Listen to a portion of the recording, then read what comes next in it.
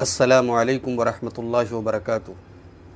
الحمدللہ رب العالمین والصلاة والسلام علی سید الانبیاء والمرسلین وعلی آلہ وصحبہ اجمعین ومن تبعہم بإحسان الی یوم الدین، اما بعد۔ محترم ناظرین، ہمارے اس فیس بک لائیو پروگرام میں آپ کا خیر مقدم ہے۔ روزانہ شام 5 بجے آپ کے سامنے اس پروگرام کے ذریعے کچھ دین کی باتیں، قرآن و سنت کی باتیں کرنے کا موقع ملتا ہے، اور الحمدللہ بہت سارے لوگ اس پروگرام کو سنتے ہیں اور فائدہ اٹھاتے ہیں۔ رب العالمین ہم سب کو کہنے اور سننے سے زیادہ عمل کی توفیق عطا فرمائے۔ محترم ناظرین، ہمارے ملک کے وزیر اعظم نے آج صبح 10 بجے کے اپنے خطاب میں یہ واضح کر دیا کہ ملک میں لاک ڈاؤن ابھی ختم نہیں ہو رہا ہے، بلکہ یہ 19 دن اور چلے گا، اور کم سے کم ابھی 3 مئی تک یہ لاک ڈاؤن بڑھا دیا گیا ہے۔ یقیناً 40 دن تک جب کہ سارے کاروبار، ساری فیکٹریاں، سارے کام دھندے سب بند ہیں، تو اس مسئلے میں لاک ڈاؤن کی وجہ سے ملک میں ایک بڑا طبقہ ایسا ہے جو روزانہ کی اپنی آمدنی اور مزدوری کے ذریعے اپنی زندگی کا خرچ چلاتا ہے۔ اس طبقے کے سامنے، اور پھر وہ غریب طبقہ جو کھاتا ہے، جو کماتا ہے وہی کھاتا ہے، اس طبقے کے سامنے بہت بڑا مسئلہ کھڑا ہو گیا ہے۔ محترم ناظرین، کورونا وائرس کی بیماری کو روکنے کے لیے اور اس کے پھیلنے کو کنٹرول کرنے کے لیے ٹھیک ہے، ہم اس بات سے بالکل راضی ہیں کہ لاک ڈاؤن ہونا چاہیے، لیکن کچھ اس میں ایسے راستے نکلنے چاہیے تھے کہ ان غریب اور ان مڈل کلاس کے لوگوں کا کیا ہوگا۔ افسوس کی بات ہے کہ حکومت کی طرف سے ایسے کوئی اطمینان بخش قدم نہیں اٹھائے گئے۔ آگے رمضان، یہ بڑی آزمائش کا وقت ہے کہ رمضان کا یہ برکت والا مہینہ بھی لاک ڈاؤن کے ہی اس پیریڈ میں آئے گا۔ میری آپ سب سے پہلی گزارش تو یہ ہے کہ ہر حال میں لاک ڈاؤن کی پابندی کریں، کوئی ایسا کام نہ کریں کہ حکومت کی نظر میں وہ گڑبڑ ہو اور اس بیماری کے تعلق سے بھی وہ صحیح نہ ہو۔ تراویح کی نماز کا جہاں تک مسئلہ ہے، آپ گھروں میں چھوٹی موٹی جماعت بنا کر کے، جو گھر کے افراد ہیں، گھر میں باپ ہیں، بیٹے ہیں، اگر کوئی گھر میں حافظ نہیں ہے تو جس کو بھی قرآن تھوڑا اچھا یاد ہو وہ قرآن کے پڑھا کر کے تراویح پڑھا سکتا ہے۔ اگر کسی کو قرآن یاد نہیں ہے تو قرآن ہاتھ میں لے کر کے بھی تراویح پڑھی جا سکتی ہے۔ تو اللہ کے واسطے کوئی ایسا کام نہ کریں جو قانون کی نظر میں، حکومت کی نظر میں صحیح نہ ہو اور ہماری قوم پر پھر کوئی ایک نیا مسئلہ کھڑا ہو۔ ساتھ ہی ساتھ آپ یہ بھی جانتے ہیں کہ ہمارے ہندوستان کے مدارس اسلامیہ جو ہمارے لیے ریڑھ کی ہڈی کی حیثیت رکھتے ہیں، جو دین کے قلعے ہیں، ان تمام مدارس کے سفراء حضرات ہر سال رمضان میں نکلتے ہیں اور چندہ کرتے ہیں، تعاون کرتے ہیں، اور اسی تعاون اور چندے سے سارے مدارس چلتے ہیں۔ ظاہر سی بات ہے کہ لاک ڈاؤن ہے اور ابھی یہ لاک ڈاؤن کب تک چلے گا کچھ کہا نہیں جا سکتا، تو مدارس کے سفراء آپ کے گھر نہیں جائیں گے، تو کہیں ایسا نہ ہو کہ یہ بڑے بڑے مدارس یا یہ چھوٹے چھوٹے جو دین کی حفاظت کے جو قلعے ہیں یہ بند ہونے کی کگار پہ پہنچ جائیں۔ ان مدارس کو بچانا اور ان مدارس کو قائم رکھنا اور برقرار رکھنا یہ بھی ہماری دینی ذمہ داری ہے۔ ٹھیک ہے، ابھی حالات ہمارے حق میں نہیں ہیں، کاروباری اور معاشی اعتبار سے بھی ہم پریشان ہیں۔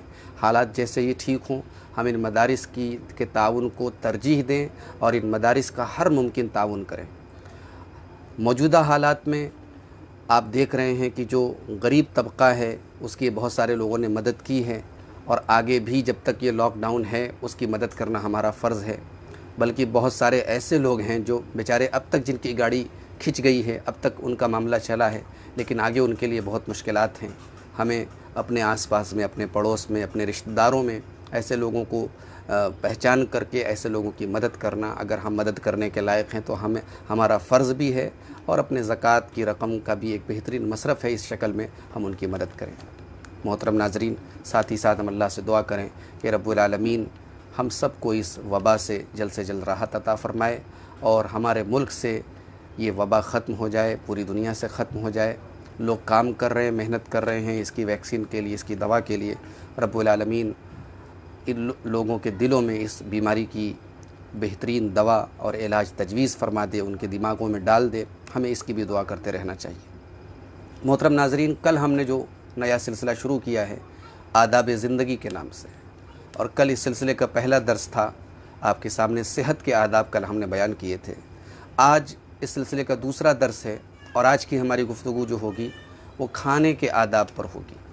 کہ کھانے کے کیا طریقے سنت میں بتائے گئے ہیں، اللہ کے رسول صلی اللہ علیہ وسلم نے کھانے کے تعلق سے کیا چیزیں بتائی ہیں۔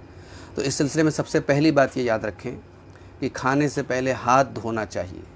اگرچہ اس بارے میں کوئی صحیح حدیث موجود نہیں ہے، لیکن صفائی اور ستھرائی کے پیش نظر اللہ کے رسول صلی اللہ علیہ وسلم کی مختلف حدیثیں ہیں، صفائی نصف ایمان ہے اور صفائی کے اوپر آپ نے بہت ساری جگہوں پر ابھارا ہے، تو وہ تمام حدیثیں اس بات کی دلیل ہیں اور اس بات کے لیے کافی ہیں کہ ہم ادھر ادھر سے آ کر کے ڈائریکٹ کھانا نہ کھانے لگے، پہلے اپنے ہاتھوں کو صاف کر لیں، دھو لیں، اور موجودہ حالات میں تو ہم ہینڈ واش وغیرہ سے اپنے ہاتھوں کو قاعدے سے صاف یا صابن وغیرہ سے اچھی طریقے سے دھونے کے بعد ہی کھانا وغیرہ کھائیں۔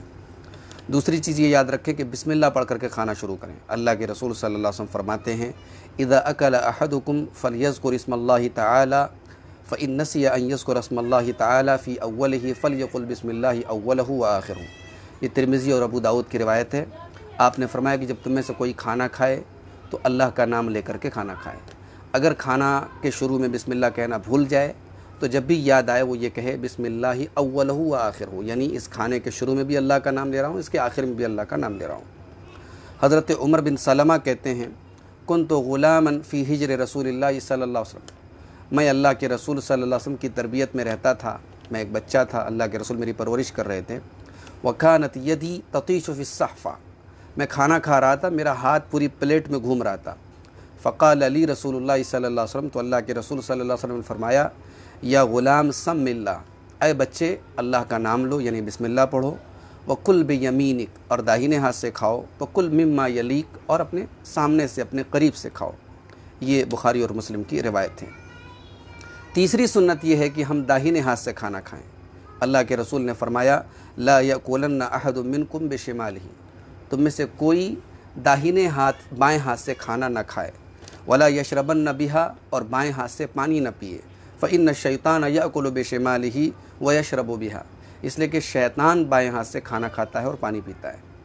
اسی طریقے سے کنارے سے کھائیں، بیچ میں سے کھانا یہ سنت کے خلاف ہے۔ آپ صلی اللہ علیہ وسلم نے فرمایا ان البرکۃ تنزل وسط الطعام، برکت جو ہوتی ہے کھانے میں وہ کھانے کے بیچ میں نازل ہوتی ہے۔ فکلوا من حافتیہ، تو کنارے سے کھاؤ، ولا تأکلوا من وسطہ، بیچ میں سے مت کھاؤ۔ کھانا کھانے کے بعد کلی کرنا بھی آپ صلی اللہ علیہ وسلم کی سنت ہے۔ حضرت سوید ابن نعمان کہتے ہیں کہ صحابہ کرام اللہ کے نبی کے ساتھ مقام صحابہ میں، جو خیبر سے کچھ دوری پر ایک مقام ہے، وہاں پر تھے۔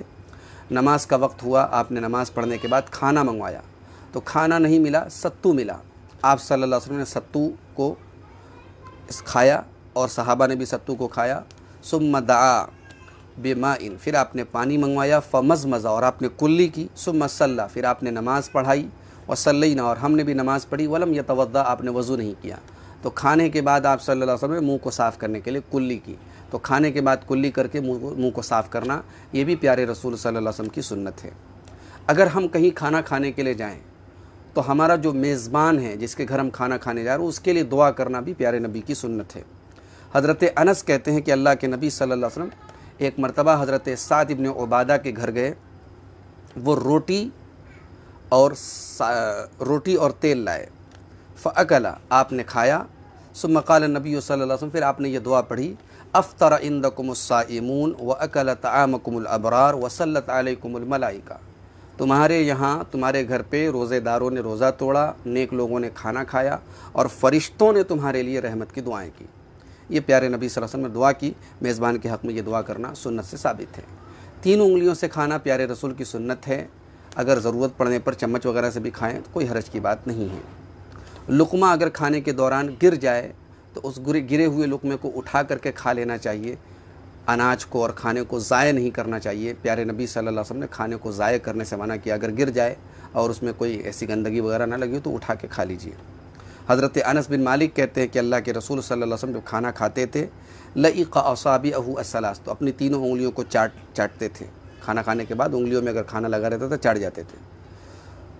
کہتے ہیں وَإِذَا سَقَطَتْ لُقْمَةُ أَحَدِكُمْ، آپ صلی اللہ علیہ وسلم نے فرمایا کہ جب تم میں سے کسی کا لقمہ گر جائے فَلْيُمْتِ عَنْهَا الْأَذَى، تو اس میں اگر کچھ گرد و غبار لگا ہے اس کو صاف کر لے، وَلْيَأْكُلْهَا، اس کو کھا لے، وَلَا يَدَعُهَا لِلشَّيْطَانِ، اور اس لقمے کو شیطان کے لیے نہ چھوڑے، وَأَمَرَنَا أَن نَسْلُطَ الْقَصْعَ، اور آپ نے ہم کو حکم دیا کہ ہم پلیٹ کو، پیالی کو صاف کر لیں، قال فإنکم لا تدرون فی ای طعامکم البرکہ، اللہ کے رسول صلی اللہ علیہ وسلم فرمایا تمہیں نہیں معلوم کہ کھانے کے کون سے حصے میں برکت ہے، تم نے ایک لقمہ چھوڑ دیا، ہو سکتا ہے اسی میں برکت ہو۔ یہ صحیح مسلم کی روایت ہے۔ ٹیک لگا کے کھانا نہ کھائیں، ٹیک لگا کے کھانا سنت کے خلاف ہے۔ صحیح بخاری کی روایت ہے، اللہ کے رسول نے فرمایا لا آکل وانا متکئ، میں ٹیک لگا کے کھانا نہیں کھاتا۔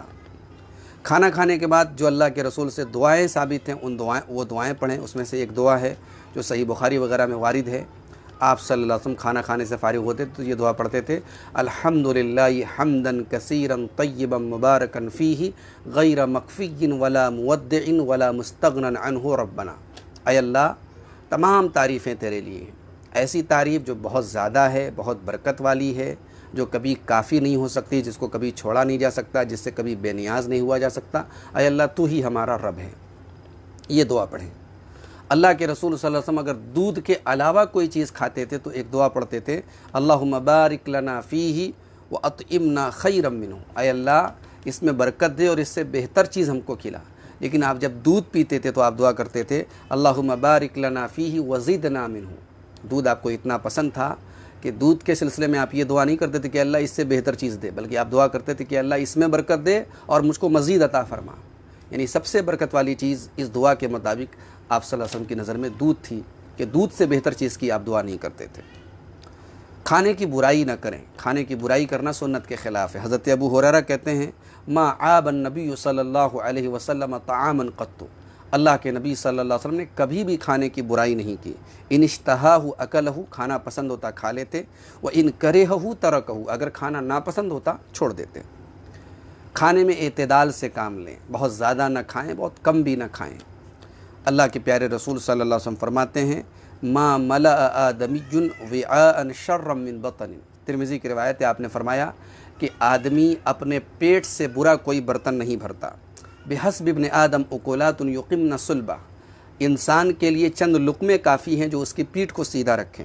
فإن كان لا محالہ فثلث لطعامہ وثلث لشرابہ وثلث لنفسہ، اگر کھانا ہی ہے تو پیٹ کے 3 حصے کر لو، ایک کھانے کے لیے، ایک پانی کے لیے، ایک سانس لینے کے لیے۔ تو آپ صلی اللہ علیہ وسلم نے 1/3 پیٹ کا حصہ چھوڑنے کو حکم دیا۔ کچھ بھوک رہ جائے کھانا چھوڑ دو، زیادہ مت کھانا کھاؤ۔ کبھی کبھار کی بات الگ ہے کسی خاص موقع سے، لیکن ہمیشہ آدمی بہت زیادہ کھانے کا اگر معمول بنا لے گا تو پیٹ بھی خراب ہوگا، صحت بھی خراب ہوگی، اور چیزوں کا بھی اس میں مسئلہ ہے۔ سونے چاندی کے برتنوں میں کھانا یہ حرام ہے۔ اللہ کے رسول صلی اللہ علیہ وسلم نے فرمایا، صحیح بخاری اور صحیح مسلم کی روایت ہے، لا تلبس الحریر ولا الدیباج، حریر اور دیباج کا کپڑا مت پہنو۔ حریر کہتے ہیں یہ بھی ریشم ہے، دیباج بھی ریشم ہے، بس ایک پتلے ریشم کو کہتے ہیں، ایک موٹے ریشم کو کہتے ہیں۔ تو ریشم کی کوئی بھی جو ہے ورائٹی استعمال مت کرو کپڑے میں۔ ولا تشربوا فی آنیۃ الذہب، اور سونے کے برتنوں میں پانی مت پیو، والفضہ، اور چاندی کے برتنوں میں پانی مت پیو۔ ولا تأکلوا فی صحافہا، اور سونے اور چاندی کی پلیٹوں میں کھاؤ مت۔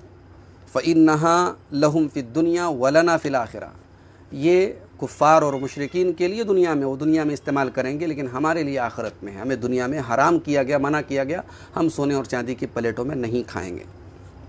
مہمان اگر کبھی ہمارے گھر آئے تو مہمان سے پوچھ کر کے اس کو کھانا کھلانا چاہیے۔ ممکن ہے کہ ہم جو کھانا کھلا رہے ہیں وہ مہمان کو پسند نہ ہو، تو یہ مہمان نوازی کے آداب کے خلاف ہے۔ حضرت خالد بن ولید کہتے ہیں کہ ایک مرتبہ وہ اپنی خالہ کے یہاں، یعنی حضرت میمونہ بنت حارث کے یہاں گئے۔ حضرت میمونہ رضی اللہ تعالیٰ عنہ جو اللہ کے رسول صلی اللہ علیہ وسلم کی بیوی ہیں اور ہم سب کی ماں ہیں، ان کے پاس وہ گئے، اور ساتھ میں اللہ کے رسول صلی اللہ علیہ وسلم بھی تھے۔ حضرت میمونہ نے بھنا ہوا گوہ بنایا تھا، وہاں ایک جانور پایا جاتا تھا گوہ، تو اس گوہ کو بھون کر کے حضرت میمونہ نے تیار کیا تھا، اور وہ گوہ جو تھا وہ ان کی بہن حضرت حفیدہ بنت الحارث نے بھیجا تھا نجد سے۔ تو انہوں نے اس گوہ کو اللہ کے رسول صلی اللہ علیہ وسلم کے سامنے پیش کیا۔ اللہ کے رسول صلی اللہ علیہ وسلم جب کھانا کھاتے تھے تو عام طور سے جب تک آپ کو بتا نہ دیا جاتا آپ اپنا ہاتھ نہیں بڑھاتے تھے۔ آپ نے اس دن بغیر بتائے اس گوہ کی طرف اپنا ہاتھ بڑھانے کی کوشش کی، تو ایک عورت نے کہا، وہاں پہ جو گھر کی عورتیں تھیں ان میں سے ایک عورت نے کہا کہ ارے اللہ کے رسول کو بتا دو کیا کھلا رہی ہو، یہ گوہ ہے، اے اللہ کے رسول یہ گوہ ہے، یہ عذب ہے، جس کو عربی میں عذب کہتے ہیں، وہ ایک مخصوص جانور ہوتا ہے۔ کہا کہ یہ اللہ کے رسول یہ اس کا گوشت ہے۔ تو اللہ کے رسول صلی اللہ علیہ وسلم نے اپنا ہاتھ پیچھے کر لیا۔ کھانے جا رہے تھے، آپ نے اپنا ہاتھ پیچھے کر لیا۔ تو حضرت خالد بن ولید نے کہا کہ اے اللہ کے رسول حرام ہوا، کیا یہ حرام ہے؟ آپ نے فرمایا کہ نہیں، یہ حرام نہیں ہے، لیکن ہمارے یہاں، ہمارے مکہ اور مدینہ میں نہیں ہوتا، فَأَجِدُنِي أُعَافِهِ، مجھے پسند نہیں ہے۔ تو حضرت خالد رضی اللہ تعالیٰ عنہ کہتے ہیں فَجْتَرَرْتُ، میں نے کھینچ کے اس کو اپنے پاس میں کھانے لگا، اللہ کے رسول صلی اللہ علیہ وسلم مجھے دیکھ رہے تھے اور میں کھا رہا تھا۔ تو اس حدیث سے معلوم ہوا کہ مہمان کو ممکن ہے کہ وہ چیز پسند نہ ہو، اس کو بتا دیا جائے اور ایسی چیز کھلائی جائے جو اس کو پسند ہو۔ کوشش کریں کہ گھر کے سارے لوگ مل کر کے کھائیں، مل کر کے کھانے سے برکت ہوتی ہے۔ صحابہ کرام نے اللہ کے رسول سے عرض کیا کہ اللہ کے رسول انا ناکل ولا نشبع، ہم کھانا کھاتے ہیں لیکن سیراب نہیں ہوتے، پیٹ نہیں بھرتا۔ تو اللہ کے رسول صلی اللہ علیہ وسلم فرمایا فلعلکم تفترقون، شاید تم لوگ الگ الگ کھاتے ہو۔ قالوا نعم، صحابہ نے کہا کہ ہاں ہم لوگ الگ الگ کھاتے ہیں۔ آپ نے فرمایا فاجتمعوا علی طعامکم، مل کر کے کھانا کھاؤ، واذکروا اسم اللہ علیہ، اور اللہ کا نام لے لیا کرو کھانا پر، یبارک لکم فیہ، اللہ اس کھانے میں تمہارے لیے برکت دے گا۔ اسی طریقے سے بہت گرم کھانا نہ کھائیں، بہت گرم کھانا بھی سنت کے خلاف ہے۔ اللہ کے رسول صلی اللہ علیہ وسلم فرمایا ابردوا بالطعام فإن الحار لا برکت فیہ، کھانے کو تھوڑا ٹھنڈا کر کے کھاؤ، بہت گرم کھانے میں برکت نہیں ہے۔ حالانکہ بعض چیزیں ایسی ہوتی ہیں کہ جو گرم ہی کھانے میں لطف آتا ہے تو ان کو کھانے میں کوئی حرج کی بات نہیں، لیکن اتنا گرم کھانا کہ منہ جل جائے، زبان جل جائے، اتنا گرم کھانا صحت کے اصولوں کے بھی خلاف ہے۔ وہی اسی کی طرف حدیث میں اشارہ ہے کہ کھانا تھوڑا ٹھنڈا ہو جانے تو اس کے بعد کھاؤ۔ یہ مستدرک حاکم کی صحیح روایت ہے۔ آخری بات کہ کھانے میں پھونک نہ ماری جائے۔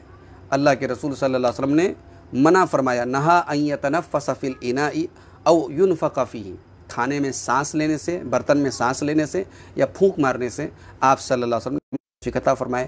ہمارا جو یہ سلسلہ ہے آداب زندگی، اس کو میرے حق میں اور آپ سب کے حق میں مفید بنائے، آمین۔ وآخر دعوانا ان الحمد للہ رب العالمین، والسلام علیکم ورحمۃ اللہ وبرکاتہ۔